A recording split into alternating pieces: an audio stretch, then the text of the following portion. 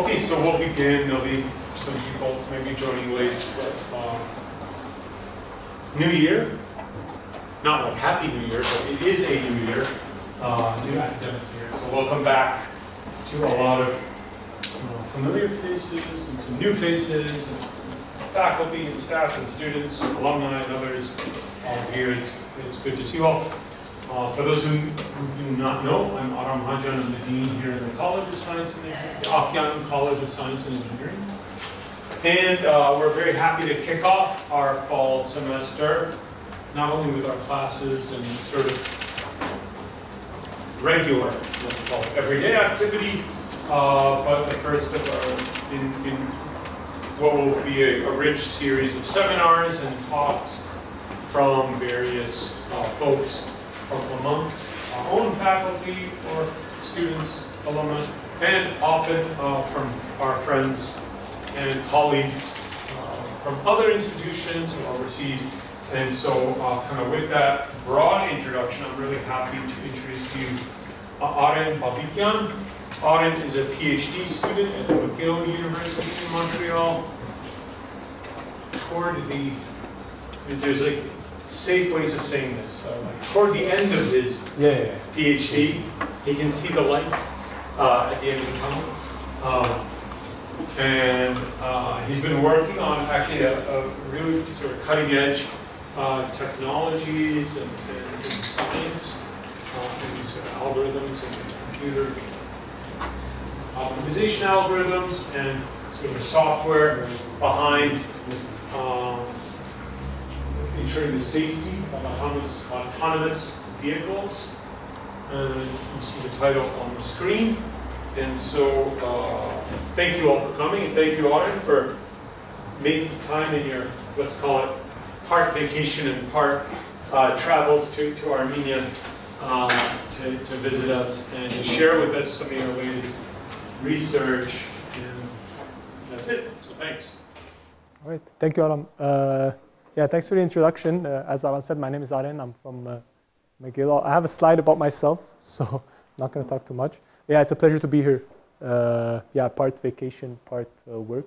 I'm really happy to be here. Thanks to everybody who made this possible, and we'll see. Hopefully, if it goes well again sometime, there'll be an excuse for me to come to Armenia.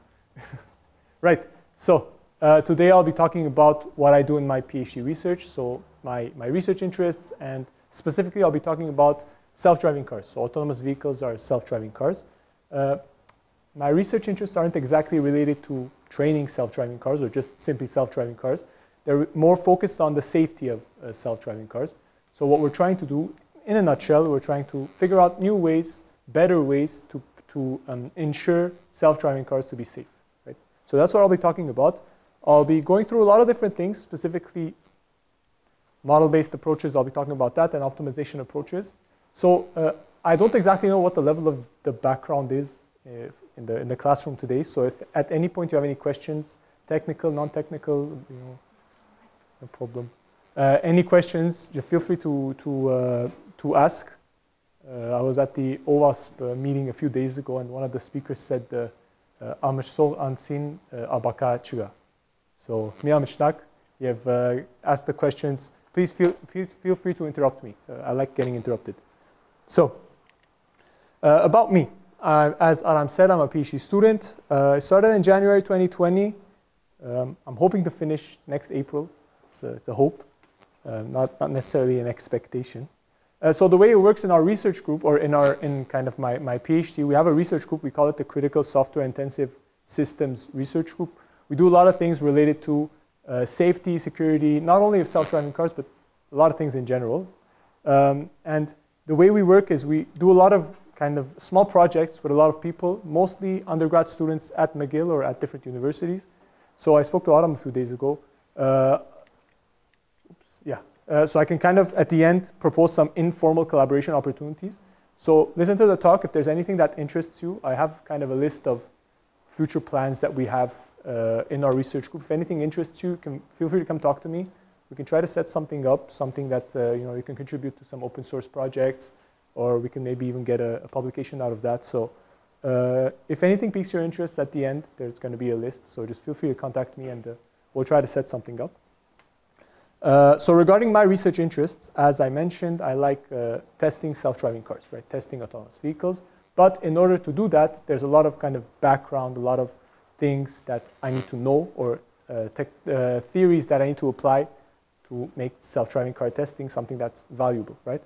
So some of these things are model-based systems engineering, graph model generation, domain-specific languages, all of which I will be talking about today.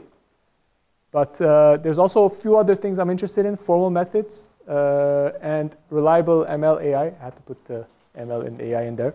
But I won't be talking too much about that. So hopefully some of you recognize some of these words, these buzzwords. If not, it's not a problem. I will be going relatively thoroughly throughout these things. So yeah. So yeah, I will be discussing these kind of more background things as well. It's not only going to be testing self-driving cars. Quick tip, ooh, what is this? I clicked on the wrong button, yes. Quick table of contents for today. So the table of contents, there's kind of 4 components. The first component is a short one. I'll give a bit of a motivation for safety of self-driving cars, just to kind of get you guys interested a bit more if you're already not. Second, it'll be a conceptual section. Key concepts for AV safety assurance. So these days, the big kind of ideology, the big approach for self-driving cars testing is what they're calling scenario-based testing. So I'll explain what scenario-based testing is and what are the different kind of ways we can leverage these ideologies, these kind of conceptual advancements for the actual testing of self-driving cars. So the second part will be more conceptual. It will be more ideas. And the third part, it'll be a bit more kind of technical. Not as technical as you would expect, but more kind of concrete research that we've been doing. So what we do in the context of scenario-based testing is we generate AV test cases, right? Test cases for self-driving cars. And to do that, we leverage model-based approaches, which I will be talking about, and also optimization algorithms, which I will be. Those are the 2 kind of, each one of those points refers to a paper that we wrote, or we're writing. So I will be talking about 2 of our papers. And one will be about model-based approaches, the other one will be optimization algorithms. So that's kind of the way that third part is going to work out. Finally, in the last section, as I mentioned, future research projects. So I'll explain what we're doing currently, as a follow-up to what we have been doing. And I'll propose some things that are maybe we're planning to do in the next 5 years, 3, 4, 5 years, which hopefully it'll pique the interest of some of you, and we can try to collaborate on that. Right. So let's get into the motivation. So autonomous vehicles, self-driving cars, are gaining in popularity. So this is it's obvious these days to understand that self-driving cars are becoming more and more popular. In Canada, especially, there's a lot of self-driving cars on the roads. Of course, the levels of self-driving really vary. Some they're only doing some kind of lane change assist or that kind of stuff. Others are a bit more self-driving. But these kind of varying levels of self-driving vehicles are pretty much everywhere in Canada. Even here, I saw a few Teslas, so that was nice to see. But in terms of the industry, there's a lot of big companies working on this. So I have a few on the screen: Cruise, Waymo, Argo AI, Tesla. It really looks like it's the future, right? It really looks like it's the future. However, it's not only gaining in popularity in the industry, there's also work being, again, the wrong button. Work being done in academia. So most of the university research groups, they're working on self-driving cars, but it's not exactly in the same way. So the objective of the industry kind of companies, their objective is to have people buy their self-driving cars, right? They actually build the self-driving car, they train it, they do a little bit of testing, and they want people to buy it. So they market it really, really well with the objective of people buying it. But that's not the case for academia. Academia is more focused on the conceptual kind of research advancements, right? So academia detects issues in the current state, and they try to address those issues. There are a few examples, though, where they're actually building vehicles. So Autonomous is an example from Canada. I think it's Waterloo. They actually built the vehicle, and they're training it for some specific cases. So in this case, they're training it for Canadian winters. So Canadian winters are a lot of snow, bad visibility. So they have this project going where they're really training specifically for those cases. So that makes it a little bit more interesting. But as I mentioned, academia is more focused on the research things, the conceptual things. So autonomous vehicles are gaining in popularity, it's clear to see. However, there are real safety concerns. So this is obvious as well. I brought a few examples of news reports where there's casualties that are caused by self-driving cars that are being currently on the roads. So these are relatively recent. This is an old slide, but there's one from 2022, another one from 2021, and so on. So these are kind of very relevant things to today. It's very wrong to say that self-driving cars are currently safe enough, or casualties are a big deal. So when I can have 4 reports on the screen, it shows that there's some concern, right? So yeah, and most of these are from the US. There's some in China as well. I don't know what the state is here in this part of the world. But generally, I mean, in North America, this is a big problem. Even in China, it's a big problem. So what's the key takeaway from this? What's the key takeaway? The key takeaway is that, of course, we understand that self-driving cars are not safe, but we also need to understand that the existing approaches for safety of self-driving cars are not good enough. So it's not only that they're just not safe, the existing approaches are not good enough. So that's the research that I'm doing. We're trying to improve the existing approaches to have better self-driving cars as an end goal, right? So we need better safety assurance approaches for AVs. Now, safety assurance, where do we start? Where should we start with respect to safety assurance? One place where is a common starting point in terms of these kind of safety things are safety standards. So for those of you who aren't familiar, safety standards are kind of like a list of requirements, right? So what the safety standard does, or it says, is it gives a bunch of requirements to allow a vehicle to be placed on the road. And this isn't only for self-driving cars, so this is for regular vehicles as well. Just a simple example, if a regular vehicle has a faulty brake, like it can't press on the brake, that's a safety concern, right? So these standards are going to state that, in these kind of cases, you want to make sure that your brake works, right? Otherwise, you're not being safe neither for yourself nor for everybody else. So these are the kind of things that the safety standards are doing. And in case of self-driving cars, it's a bit more complicated because there's a lot of software stuff that's going on in the background. A lot of people are not necessarily understanding exactly what's going on. So to kind of address the safety of this, it's a different challenge. And it turns out that in the case of self-driving cars, what these safety standards are prescribing, are system-level safety assurances. So an example of a system-level safety assurance is really like an abstract statement, like a vehicle performs a right turn without crashing into the wall. Like something simple as that refers to the entire vehicle. It's not a case where like the vehicle or the camera on the vehicle correctly detects an object. That would be a component test. So the system is something related to the entire system. It's not related to a specific component.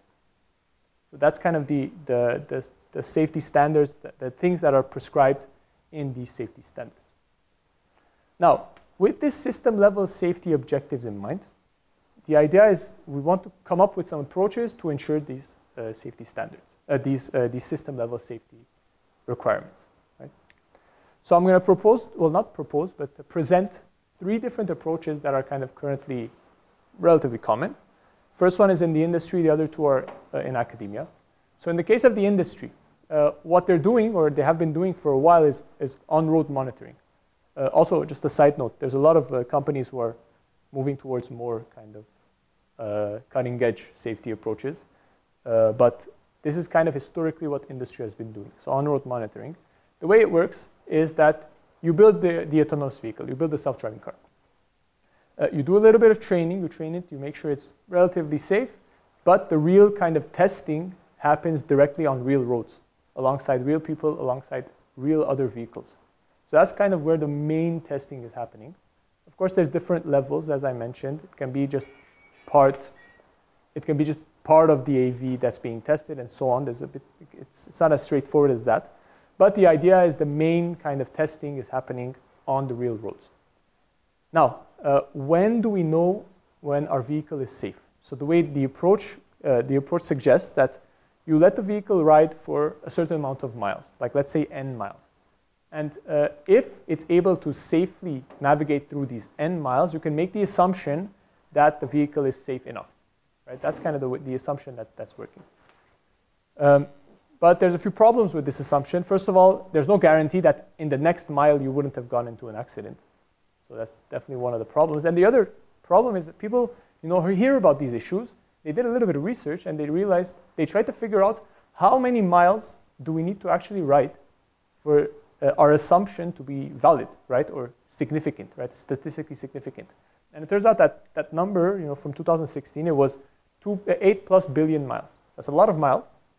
But these days, you might argue that some of the companies who have millions of vehicles on the roads might be getting close to these kind of numbers.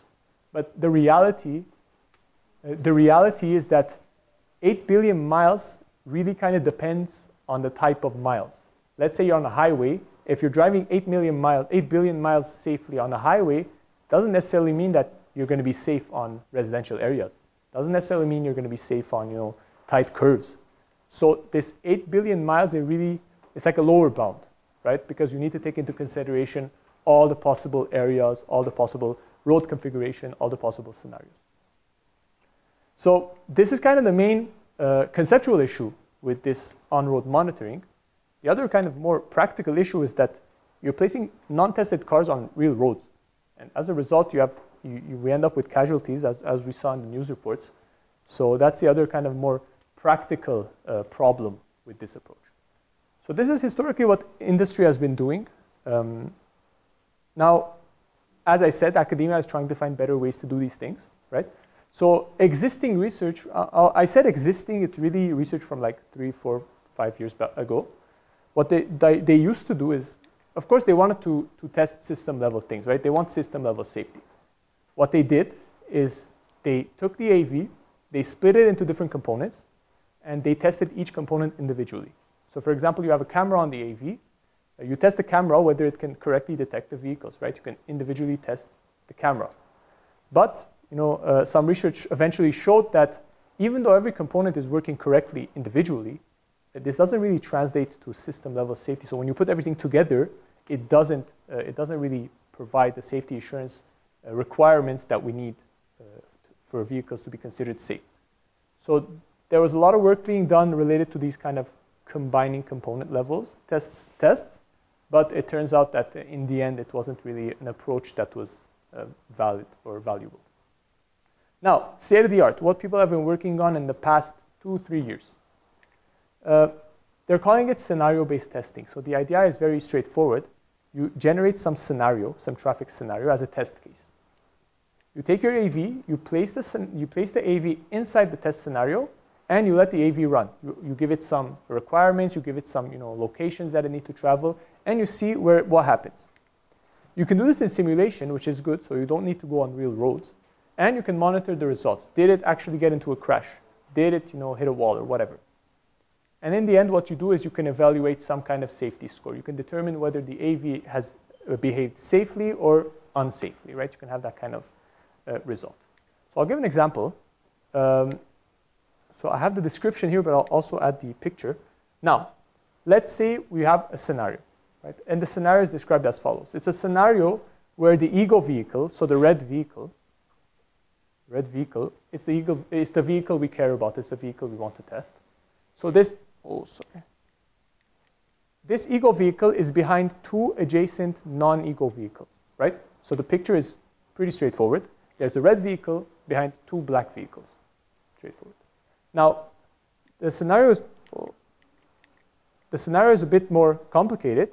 It claims that one of the non-ego vehicles, one of the black vehicles, is going to cut in front of the other vehicle. And the other vehicle, to avoid a crash, it's going to brake, right? A sudden brake to avoid the collision. So let's just see it on the video. There's the cut in and there's the brake. And we care about the red vehicle, right?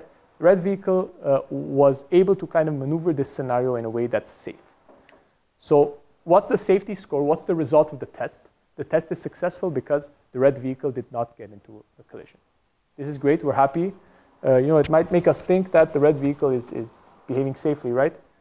Well, this is just one test case, and it's a successful test case. Now, what I'm going to do now is I'm going to give another example of the same traffic scenario. Here it is. We have a scenario, ego vehicle is behind two adjacent vehicles, and there's a cut-in situation, and there's a break, right? And actually, it's exactly the same trajectories that they're following in both cases, right? So you're going to notice it's exactly the same trajectory, but you might be expecting what's going to come. Red vehicle got into a crash. Oh, where did it stop?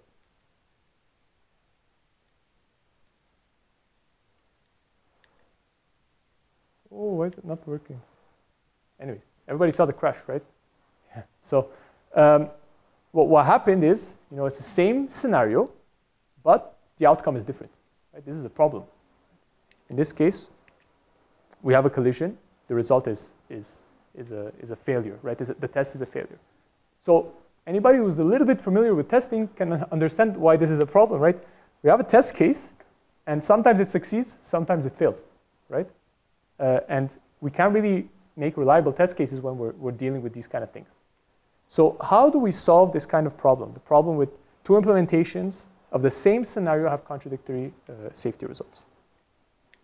How do we address this problem? One potential solution is as follows. So we can take a look at all possible kind of scenarios, implementations that represent the scenario, and we can optimize, or we can select the ones that we're interested in based on how potentially dangerous they're going to be.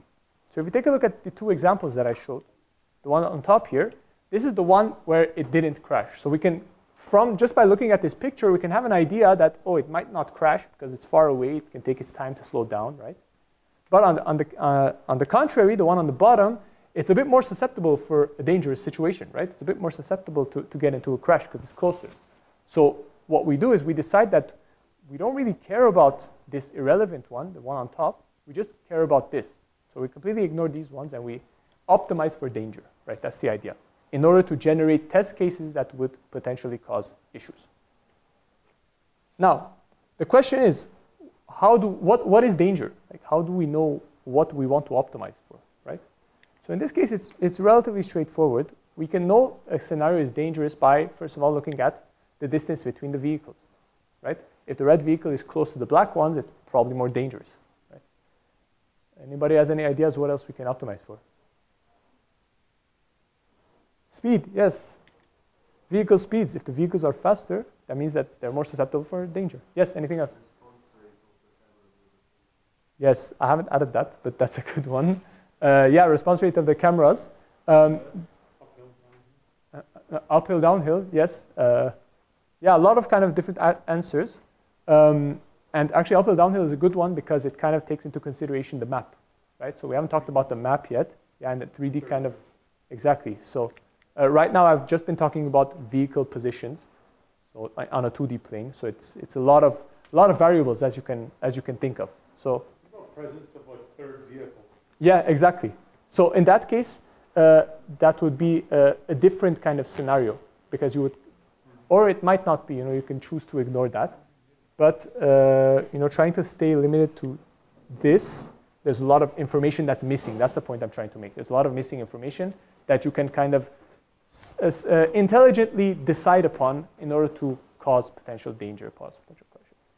The other one I had in mind was the cut-in sharpness. So if the cut-in is super sharp, then there's crash possibility. If it's not sharp, there's less of a possibility. So these are the kind of things that we're looking for to kind of have a better idea whether the situation will cause a crash or whether it won't cause a crash, right? And this is very common in current state of the art. A lot of people, even this year, a lot of papers are doing this kind of analysis. They're selecting a scenario and they're optimizing for danger. And we did something similar a few years ago. In our case, it was a different kind of scenario. The idea here, there's a duplicate person. Shouldn't be duplicate. Anyways, in our case, the scenario was the following. We have a case where, not this one. We have a case where we have two vehicles and a pedestrian. So the ego vehicle, the one we're testing, is the blue one, right? We want to make sure that the blue is going to avoid collision. So the idea is relatively straightforward. The pedestrian is crossing the road. The blue vehicle is also crossing the intersection, and there's going to be a crash. That's the idea. We want to make sure that the blue vehicle can avoid this crash. What are the requirements for this scenario? First of all, there's a few requirements in terms of positioning for the vehicle. So we know that the pedestrian must be in this kind of area. We set that as a requirement. And the blue vehicle must be in kind of this area. So we set that as a requirement, an a priori requirement. We're not optimizing this. We can also have some idea of path directions. So we know that the pedestrian is going downwards and the blue vehicle is going to the left. We want to avoid cases where the pedestrian decides to go back on the crosswalk and there's no danger, right? Now, what defines danger? In this case, what kind of conceptually is defining danger is the fact that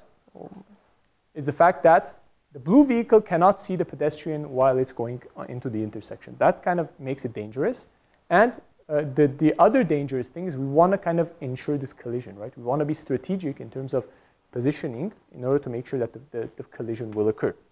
So what we need to do is we need to look for interesting positions and speeds for the vehicles that are going to cause this collision. That's kind of the general idea. Now, has anybody seen something like this before? No? Even better. So yeah. So the way we decided to go about this problem is by using some model-based representation, some model-based approaches. So what you see on your screen here is a domain model. And this is a software artifact, right? It's not just an image. What you can do, you can actually generate some code from this. You can do a lot of transformations, a lot of like code generation, that kind of stuff. So all you need to do is you need to represent the problem, and it's going to allow you to kind of facilitate finding the solution, right? So essentially what this domain model contains is all the information that's relevant for our test case, so for this test case. Everything that's relevant.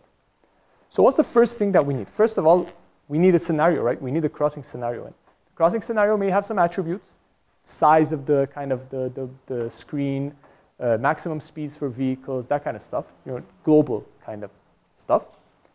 And so we put this crossing scenario into the domain model. Now, what else does the scenario contain? What else does the scenario contain? So obvious. Actors and lanes, right? You need lanes, you need actors. Ooh, wrong button. Let's start with the lanes. You have lanes, you have two types of lanes. You have horizontal lanes, you have vertical lanes. So horizontal lane is this, and vertical lane is this. Right? So the crossing scenario contains a bunch of lanes. Crossing scenario also contains some actors.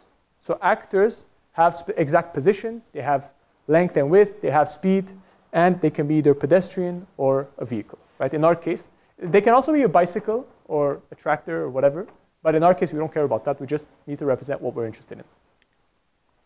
So the actor is placed on a lane, and the scenario contains a bunch of actors. And the last thing we need is some relations. So relations are kind of interactions between components, right? So in this case, what we know is we want this pedestrian and this vehicle to get into a collision. That's a relationship, right? It's a relationship between the two actors. We also want these two to not be visible to each other. That's, again, another relationship, right? So we represent these relationships based on what we need for our scenario. So here's the kind of full domain model. It was really quick explanation. Please feel free to ask questions.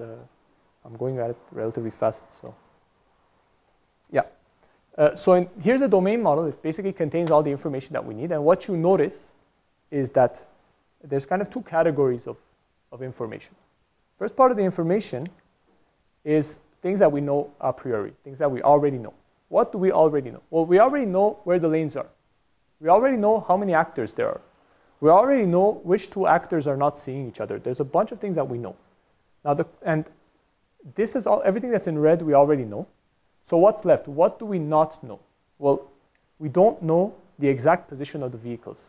We don't know the exact speed of the vehicles. That's what we're trying to optimize, right? We're trying to optimize the speed. We're trying to optimize the positions to cause that crash, right? So very, very quickly, how do we find these optimal positions? How do we find these optimal speeds? For that purpose, in our paper, we used a combination of the VHR model generator, which is an in-house tool, and the Z3 theorem provers, the D-real quadratic solver. Has anybody heard of any of this? Would have been nice, but it's okay. I won't be getting into the details, but I learned about this like last year, or the year I wrote the paper. So it's really kind of cutting edge stuff, very specific stuff. So you don't use this if you're not in the domain, right? So in a nutshell, the idea is that we have the VHR model generator, which is handling the abstract relations, as we discussed, and we have this other kind of theorem prover, this quadratic solver, which is handling the numeric things, right? We're looking for numeric things, right? So we're using a combination of this to end up with the exact numeric things that we're looking for. And what are the kind of test cases we can generate? Here are 3 valid test cases.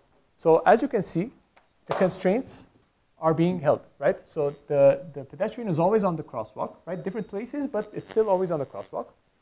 The blue vehicle is always on the lane, right? Although it's different locations.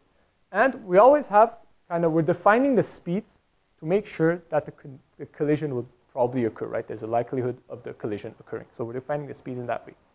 So these are kind of test cases we can generate, but things that we want to avoid are invalid test cases, are visibility are these kind of test cases where, yeah, there might be a crash here, but the original condition where the visibility must be blocked is not held, right? So we want to kind of avoid this because it was part of the things that we're looking for in the test case. Another case is this. So let's say, in this case, the blue vehicle is very fast and is really close to the intersection. It's just going to pass by the intersection before even the pedestrian has a chance to come close to it, right? So again, this is something that we want to avoid because we're interested in that collision, right? We're interested in that collision. So our solution, our kind of approach will not provide these kind of results, right? Make sense? All right, moving on. So, question. Yes. So I realize that a lot of this is dealing with autonomous cars and their safety as far as in order for us to even allow autonomous cars, most likely the safety will have to surpass the ability of a human. Yes. So then is that factored in here as far as here's a situation where it would have been impossible for a human to avoid the accident? That's a good question. But now we have to account for that and say, well, now the car still has to avoid the accident. Yeah, that's a really good question. And along with that would be questions about LiDAR versus just camera. Yeah. So at a conceptual level, if there's cases where, so there's cases that you're just standing and the vehicle is coming to, and like an adversarial vehicle just comes to you from the side when you're in traffic, like you can't do anything, right?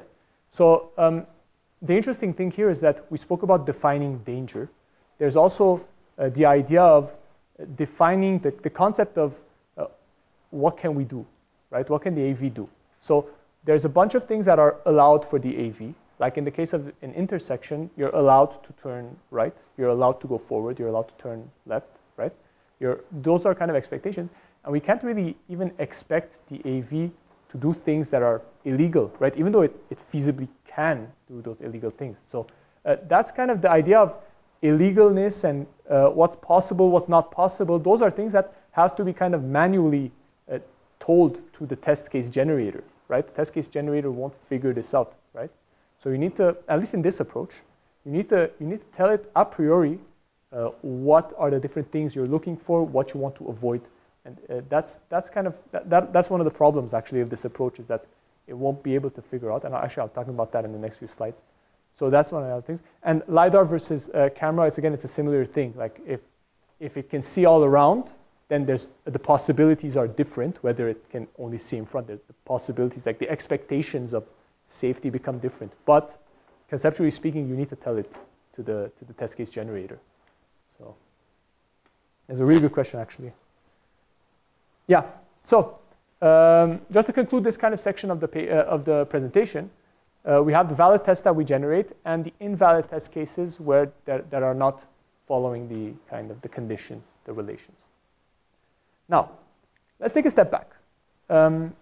We had the initial problem where we have a specific kind of scenario and we had two implementations with different outcomes, right? These two.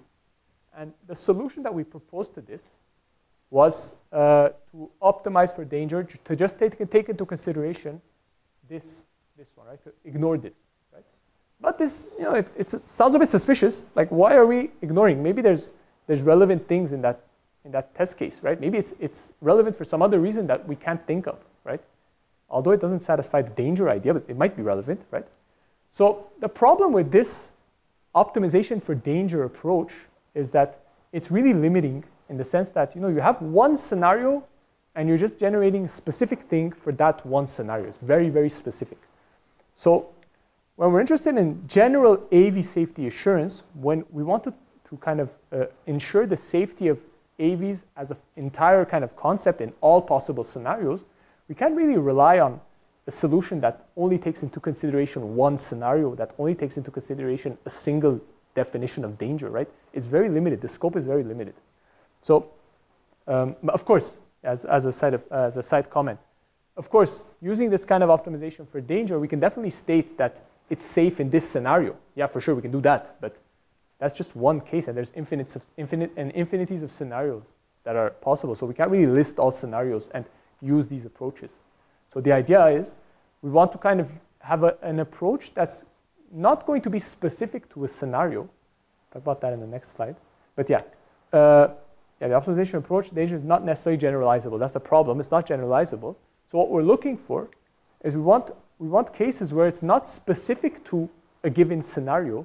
It can be generalized to any input scenario, right? So here's, again, the same example. We add a little bit more information this time, right? We're adding here, in this case, that the red vehicle is far behind. Here, in this case, it's close behind. Now we can differentiate these two scenarios. Now we can actually give value to each one of these. So we need an approach that is going to be able to directly handle this difference. It's going to be able to handle this additional information, but without optimizing, because if we optimize, then we're completely getting rid of this. Like, we're ignoring this entirely, right? We want to take into consideration all the information, and we want to take into consideration all possible scenarios.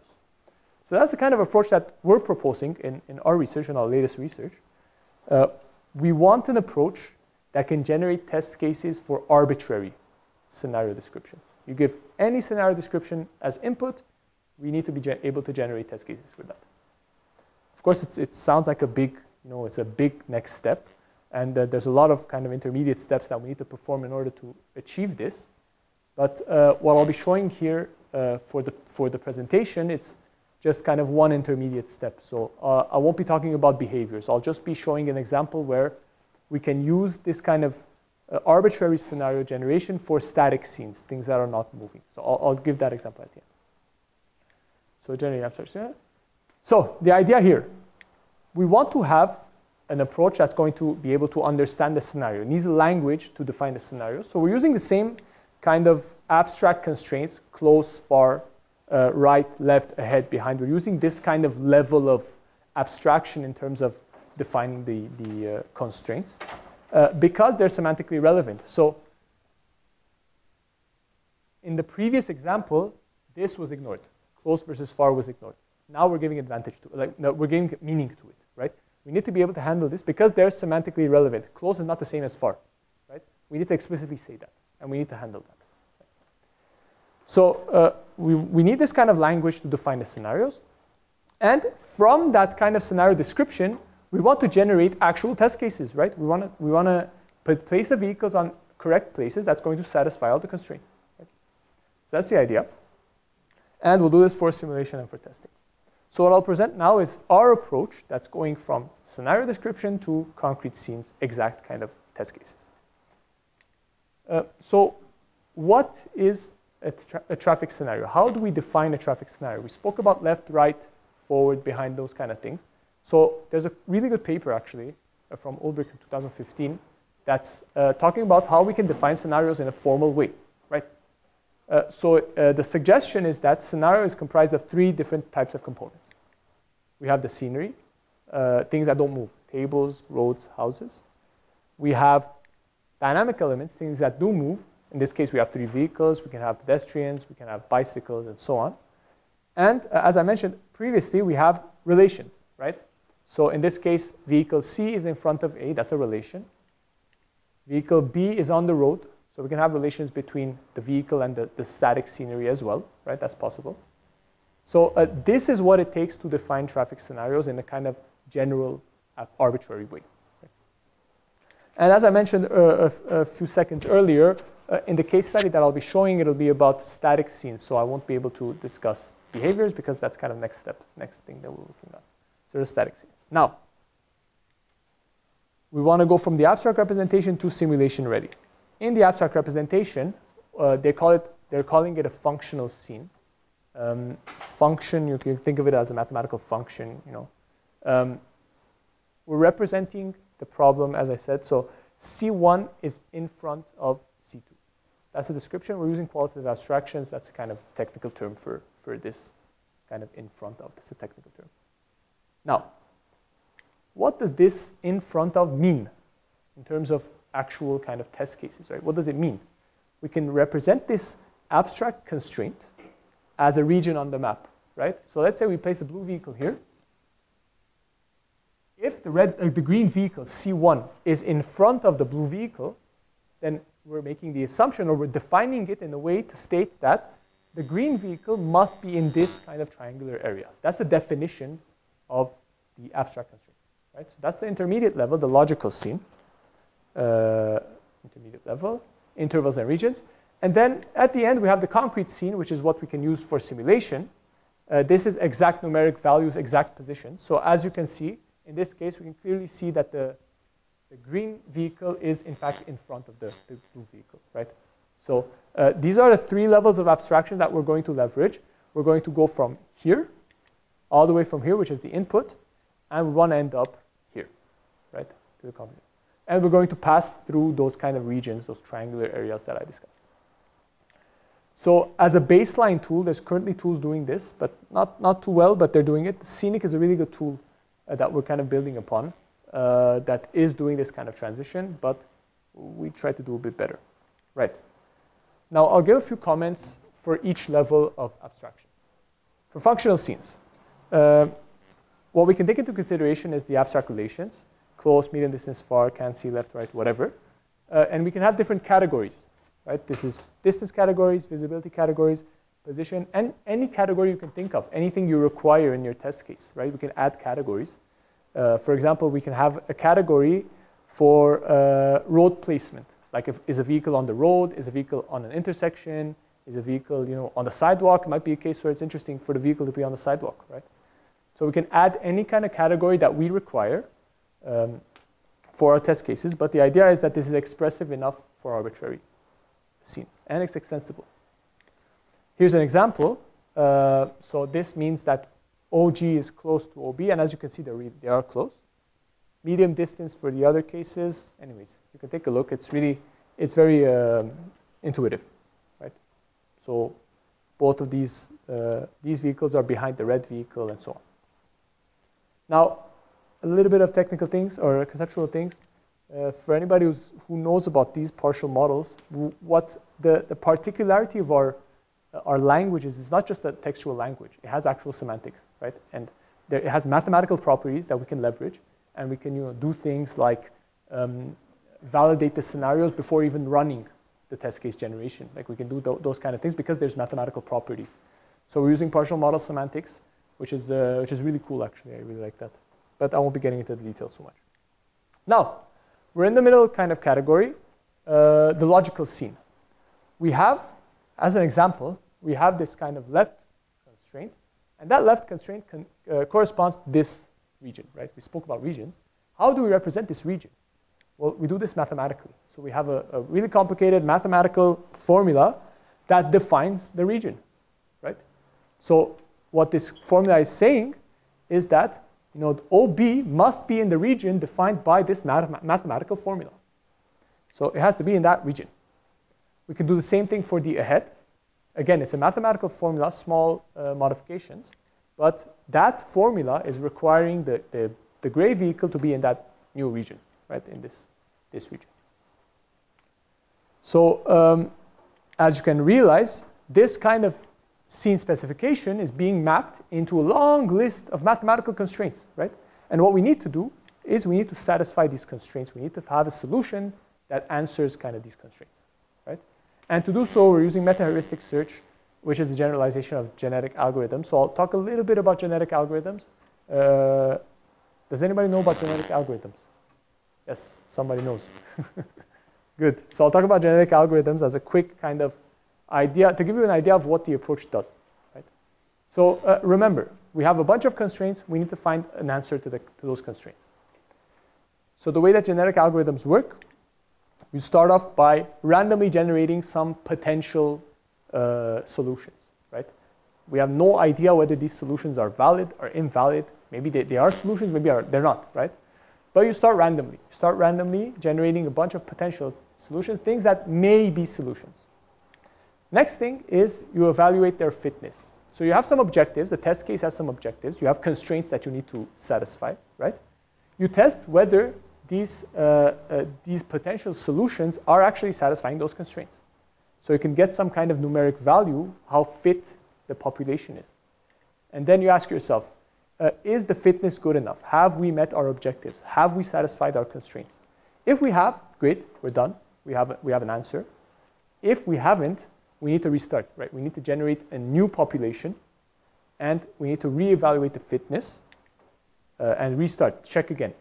Until it gets satisfied, right? Until we terminate. Yes? Didn't we at first try to reach the situations where we have where it was why are we not doing that? Sorry, I didn't get that. We are now reaching the constraints, so if it reaches, we are taking this. Yes. Meanwhile, at the beginning, we were doing the opposite. When it crashed or when it yes. we weren't observing these. Yeah, that's a good one. So in this kind of mathematical formalization, the way we represent the constraints, we can decide what we want. So if you notice, the constraints are a bit different because the constraints were things that are promoting the danger, right? We want it to collide. So that's something that we in that case, we want to reach, right? But, we want to not be safe. In this case, it's a bit different because we're not talking too much about safety yet. We're just talking about kind of relationships in general. And whatever relationship we have, like if I can show you this example here, we have a can see here. If your test case does not require a can see, what you can do is you can say does not see, right? You can create another relation and use this approach to optimize for the opposite relation, right? The negation of that relation. So it's really, really flexible. That's what I'm trying to say is that although I'm presenting it in the way that we want to satisfy all the constraints, it's as easy to just reverse the constraint and then we kind of satisfy the opposite, right? So it's it's not technically easy, but it's conceptually, like the idea is we can just create the opposite constraint and do that. That's a good question as well. So in a nutshell, this is genetic algorithms to generate the new offspring, select a new population, and reevaluate the fitness, and we can from that we can basically check again until we reach the termination objective that we're looking for. Sometimes it doesn't reach the termination objective. Sometimes it times out. So you have like a time limit. If it reaches the time limit, then yeah, you're done, but you didn't succeed, right? So that's another kind of case. Now, that was genetic algorithm, which is a kind of subset of meta-heuristic search. So we're using these kind of randomness-based algorithms to generate these scenes that are satisfying all the constraints. And in order to kind of determine the fitness, how fit it is, we have different kind of objective functions, different fitness definitions for each category. So here's an example. The example is very straightforward. It's just a case where it's just one constraint. The constraint states that the functional relation, this is the functional relation that we need to satisfy, right? The gray vehicle must be in this kind of blue region, right? That's the objective. That's the kind of high-level conceptual objective. Now, let's say we start genetic algorithm, right? We start the genetic algorithm. In the first population, it places the gray vehicle here. Is the condition satisfied? No, it's not, right? The vehicle is not in the region where it should be. But it's not, we can do better than just saying it fails, right? What we can do is we can actually determine how close it is to the region, right? So what we can do is we can say, oh, the fitness here is relatively decent, right? It's close to the place where it needs to be. So this is going to kind of help guide the search approach, right? We're telling it it's close to the region, So basically, the fitness depends on how far physically the gray object is from the red object, from the blue region, right? So that's what the fitness depends on. Now, we keep running. Eventually, we reach a case where the genetic algorithm places the vehicle here. Is this better or worse? Well, it's clearly worse, right? It's further away. So we're not really getting better. We need to let the genetic algorithm know that we're doing worse, right? We need to kind of help the genetic algorithm out, right? So eventually, we reach a point where it places the vehicle. In this case, now fitness is optimal, right? This is the best we can do. We don't really care whether it's here, here, here, as long as it's in the road, it's in the region. So in this case, we know that we succeeded. We can kind of terminate the whole process, right? So, but the idea here is that we're defining fitness based on a custom definition, right? How far it is from that blue region. Right, that's all for the kind of the paper-related stuff. Do we have any questions before moving on to final parts? Right. So in the paper, so I have a link to the paper at the end. So if you're interested, you can take a look. You can read that. We do some interesting evaluations in the paper. So we want to generate test cases, right? We want to generate positioning of vehicles. Of course, with a lot of simplifications for now, because it's just a step in the kind of the long road. We're doing evaluations over 3 roadmaps, and these roadmaps are interesting. So this one, we have a simulator called CarLaw, very nice simulator. It has some maps that are included, and the picture is actually from that simulator. So it's a cool kind of map, has a lot of maps. We're evaluating on this map. The second one is a bit cooler. It's an actual real-life road segment in the world. Like it's an actual intersection in Hungary where we were able to kind of generate a digital twin of this intersection. So we kind of created a simulation copy of this real-life intersection with the tramway and everything. And we were able to generate our scenes in this kind of real-life location. And the third one, it might be a bit cooler as well. So in Hungary, yeah, I'm doing a lot of collaboration with Hungary. So in Hungary, they have this thing called Zala Zone. It's a test track. So what this is it's basically a location in the mountains, not close to any cities. They built a kind of mini city. It's a small kind of city, which is designed for testing self-driving cars, right? So what you can do is you can go there, you can bring your self-driving car, you can create some scenarios, and you can actually test. And it's cool because you're not putting people in danger, right? It's like a random location. You're avoiding those kind of real-world interactions, right? So it's really a controlled environment. Of course, we didn't go actually there and generate the scenes there. We generated them on a simulation of this area, so we don't have the money for that. So these are the kind of 3 case studies that we did. And quickly going over the research questions, the result, we're comparing the scenic kind of baseline approach. The 3 kind of variations with our approach, MHS, meta-heuristic search.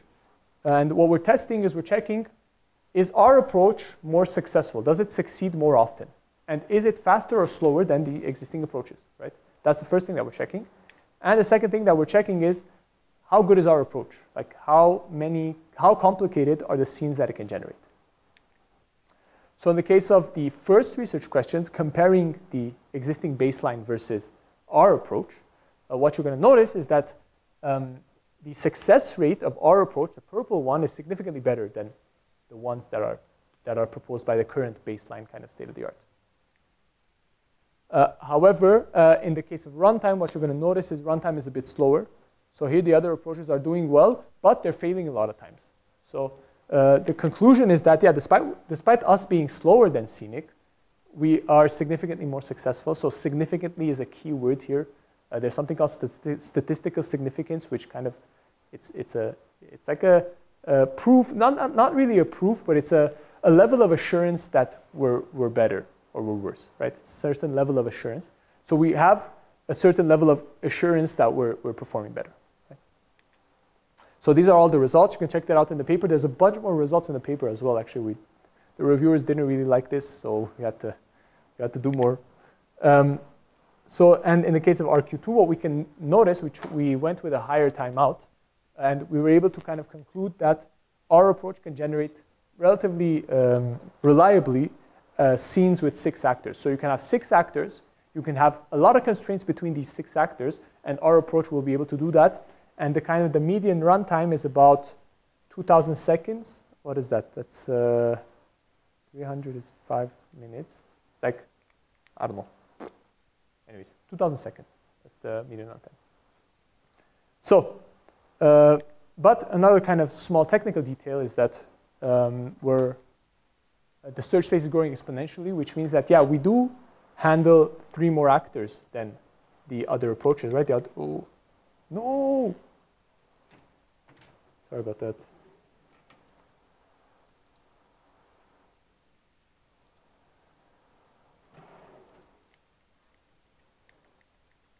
Yeah, the other actors are limited to 3 actors, and we do handle up to 6, but the constraints make the whole problem much, much more complicated, right?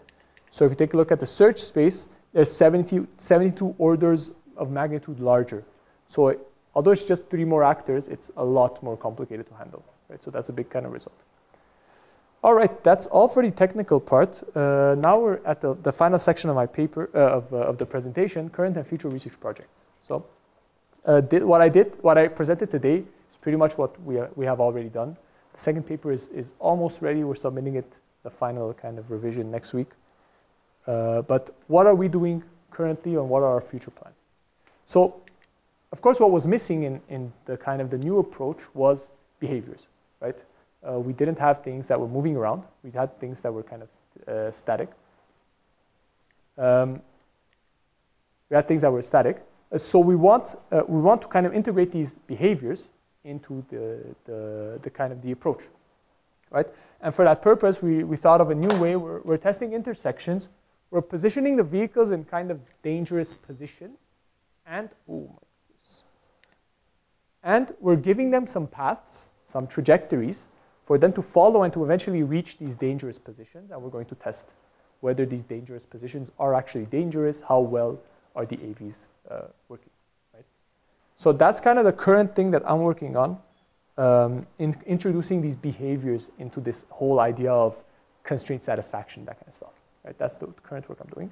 Another interesting thing is the influence of initial scenes, right? We spoke about initial scenes. We had these 2 cases where the behaviors are the same, but since the initial scene is different, then we have contradictory results, right? So there's some analysis that we're doing in terms of figuring out what the influence of initial scenes are. What are kind of dangerous initial scenes? What are less dangerous? What are the things that we're looking for in order to create interesting test cases, right? So in terms of initial scene, we're doing initial scenes because we're doing static scenes, right? That's the relationship, right? Initial scenes, static scenes. And another thing that's not really related to these kind of scenario generation is we're using our generated scenes in simulation to provide some test cases for image detection, right? We can simulate the scenario. We can get some screenshots. We can even have these running like behaviors, right? And we can check whether the image detection is working for some image detection algorithms, right?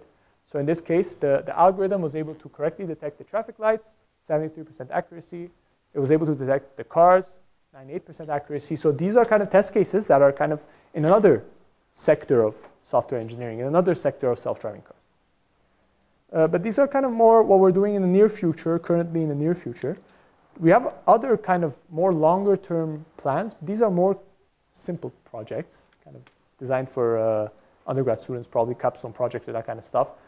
There's a lot of work being done that needs to be done for the input language, right? We can add constraints, we can add new cases, right? New kind of types of scenarios that we're interested in. And validation, right? We have the mathematical background, we want to implement the validation. That's another kind of next step. Scene generation is another interesting one. We can have custom algorithms. Yeah, we spoke about genetic algorithms, but we can do a bit better, right? A lot of people are doing those kind of things. And simulation is the other one. We want to integrate simulators with real AVs. We want to kind of have as many real AVs as possible, to have as many test cases as possible, right, to make it more interesting. And we can extend the scenario execution framework with behaviors, with different kinds of behaviors. So it's, you know, I speak about it like this, but it's a lot of work and a lot of debugging. These tools are not very user-friendly sometimes. So yeah. All right. I think I'm in time. That's all for my presentation. Just a quick just a quick recap. So we started off with the conceptual section, spoke about scenario-based testing, what is scenario-based testing, and how we can leverage that for our approach, what are the problems with scenario-based testing, and what are the solutions. We discussed one kind of approach that's a model-based approach for generating these concrete scenes, this kind of dangerous scenario, and we spoke about these domain models and everything, how we represent the problem, how we solve the problem, again. And finally, the last thing I spoke about was the 3 levels of abstraction and defining these scenes that are satisfying the different constraints. Again, this is an optimization algorithm-based approach, so we had to leverage these kind of abstraction levels. All right, that is all for my presentation. So I'm going to leave you all with this. This is me. A lot of people have been adding me on LinkedIn, which is good, so feel free to add me on LinkedIn.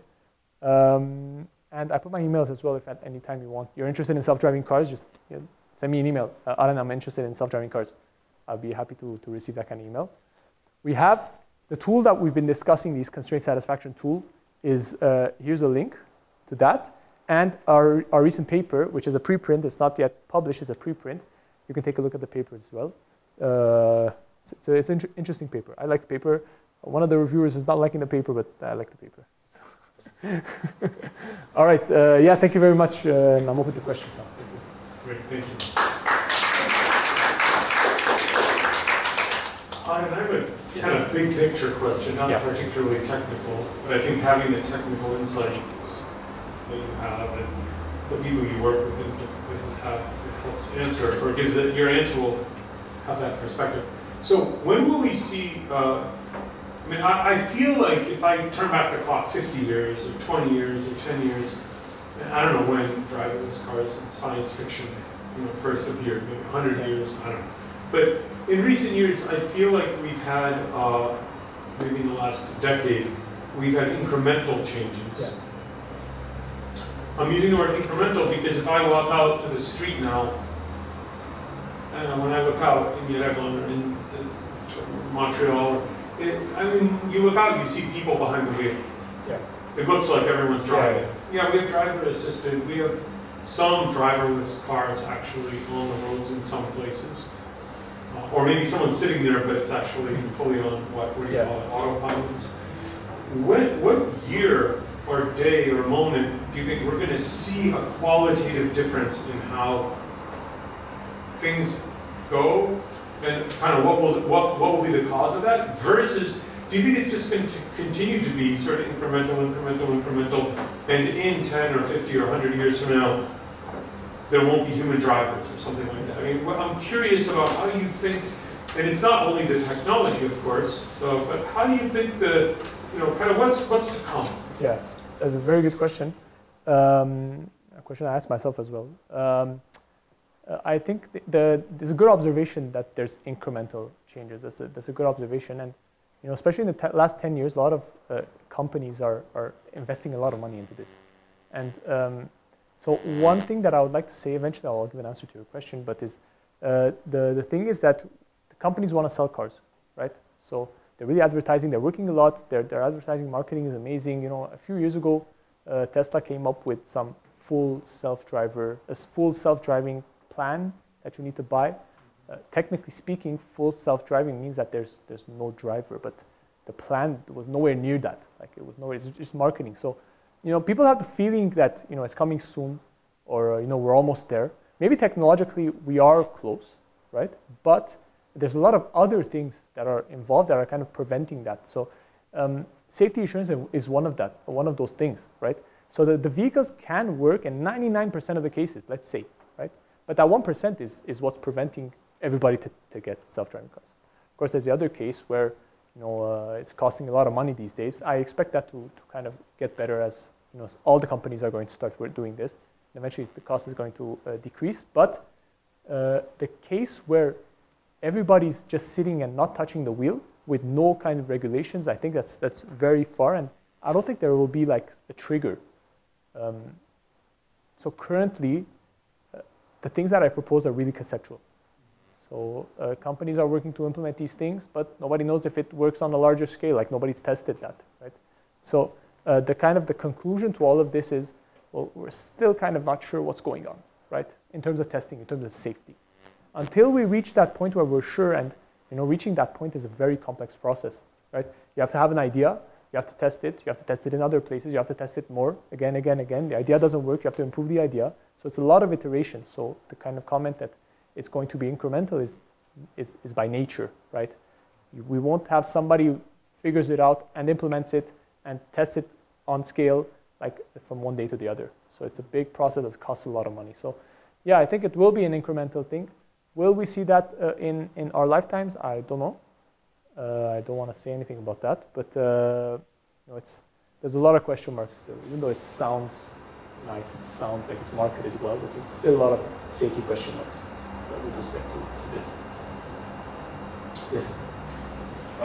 Just so maybe since you could have a bit more insight on this, what do you think is going to happen to the problem of insuring of the cars if full self-driving cars were enabled? I don't think we have that case here in Armenia yet, but maybe it's a little bit different in Canada. So insuring in the case that who's at fault, for example? Not only that, like everybody has to have insurance. It's part of the law. Yes. Let's say if something bad happens, does that get on the company, on the software, Yeah. on the person? Are your rates different? Who pays for it? Maybe you have a little more insight on this. So I have a few friends who asked me about this, and it's hard to say. So currently, from my understanding in Canada, at least, it's the driver that's responsible, because at the current level of self-driving is the driver has to be sitting down, hands on the wheel, aware of the situation, right? It's the responsibility of the driver. And the reason why these are the regulations is companies, they don't want to, they want to keep themselves safe, right? So companies, they know that they're not super safe, like 100% safe, the vehicle is not safe. So they set these requirements to make the driver the person to blame, right? So I don't think these kind of insurance things will change unless there's like a huge kind of everybody starts using this. In that case, it will change. But since it's still like at early stages, companies are trying to kind of avoid problems, right? So they're trying, and drivers, they know about this. Like they know that if they do some mistake, if they sleep on the wheel like this and then they get into a crash, they know it's their fault. So it's an interesting state, but we're in a transition period, right? We're still in a transition period. Who knows what's going to happen in 5, 10 years? Yes? As you said, based on the initial state, it can be possible accidents. Yes. But if there are more than two or more possible accidents that are impossible to evade. Yes. For example, human drivers are responsible for the crash they made. Mm-hmm. And how is the responsibility of the self-driving one? How it chooses which one is less? Yeah, so it's the philosophical question, right? How it chooses which crash to get into. So there's one interesting thing is that, you can, when we explain the problem as human beings, we can clearly like understand what the two cases are. Like, let's say you have, I don't know, an old person and a baby. Like, you can understand a human. The vehicle doesn't understand these concepts. It just sees a picture. And from that picture, it measures a metric. And based on that metric, it makes a decision. So it doesn't really reason about these things. It's just the way it's been trained. Maybe at some point during the training, if it saw another picture or saw something else, it would have made a different decision. But the one kind of comment that I would like to make is that computers don't reason like humans. Right? Computers reason at another level, which is kind of more technical level. I mean, in terms of machine learning, is it generated score that it chooses the... Yeah, something like that. Yeah. This is it category of data? There are some hierarchy. Oh, I'm not too familiar with that, but it's really I can't, the technical things I don't know, but it's you at a conceptual level, you just think of it as a camera making, like, you feed the image to the machine learning or you feed the image to the object detection algorithm or whatever, and then you don't know what comes up and you don't know why it's coming. So the baseline is that it's still randomness based, still based on training. You don't know what the training is, right? So sorry, I couldn't answer your question. Yes. related to what you just said, about how when the computers think, they think differently than we do. Yeah. Do you think it'll become easier or more difficult to program and to train or to troubleshoot autonomous vehicles as there are more of them on the road? And then once we have autonomous vehicles on the road, what do you think will be how will that be dealt with in terms of improving them or optimizing them even more? I mean, Yeah. does that make sense? Like, Yeah. when they have to deal with human drivers, are they thinking and acting differently than when they have to deal with other computer computer-driven? Yeah, that's a good question. Actually, Aren mentioned this a few days ago. Imagine a case where you have a city where there's only self-driving cars, right? So in this case, you can leverage a lot of computer-specific things. For example, every vehicle can know the exact position of every other vehicle, right? So it can ensure that there's not going to be crashes, or it can prevent crashes. But that's a case where you're dealing with other computers. So in that case, you don't even need cameras, you just need a GPS, right? But when you're dealing with humans, it's different because you don't have that technological kind of support, right? So you need to deal with more rudimentary kind of ways. And if you kind of take a look at this, if you take a step back and try to understand what's going on in the world of self-driving cars, it really looks like a computer is replicating a human. You have a camera, human has eyes, right? You have those kind of sensors. You have the steering. It's still steering, like it's as if you're moving the vehicle. Like it's the same operations as a human. You were just trying to replicate humans, and I think this is kind of a general trend in computing. So, the neural networks. It's like neurons in the brain, right? So it's the same kind of trend. So that's where the inspiration is coming from, and you know what? It's working, right? So when you try to kind of think about these cases as a human, it's kind of an inspiration, but you also want to leverage what the computer is capable of, right? You understand neural networks as a concept, but you can't replicate that with a pen and paper, right? So you have to take advantage of the good things with relation to the computer, but it's still really very much influenced by the human aspect.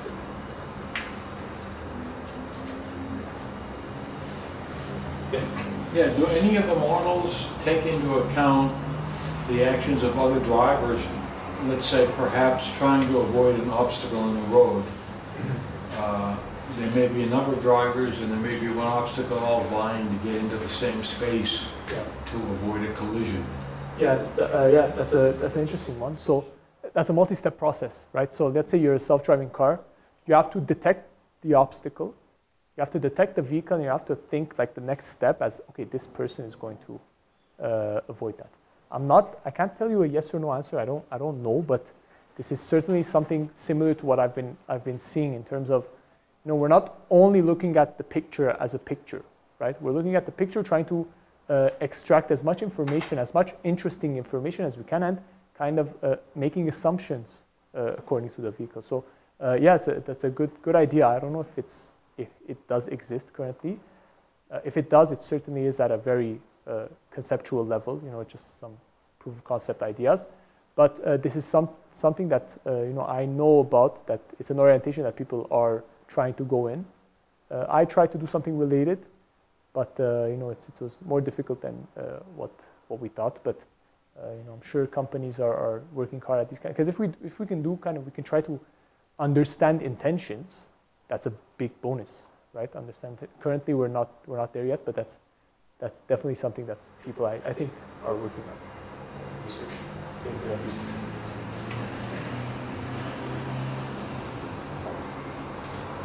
Okay, so if there's anyone in the room doing a capstone this year, or I don't know, in near future years, Aren at the beginning of the talk, maybe at the end, I missed you guys mentioned as well, this sort of outreach to us for potential collaboration. In general, I think it's good for all of us to get inspired by research that's happening outside of our four walls, and it's much easier now to collaborate with people outside of your university, outside of maybe your immediate field. I don't need to list the 20 different non-computer science fields that have some connection to what we heard today. So I mean, collaboration can be across domains and departments, fields, et cetera, et cetera. So anyway, thank you all for coming. Thank you, Aren, again, for the talk.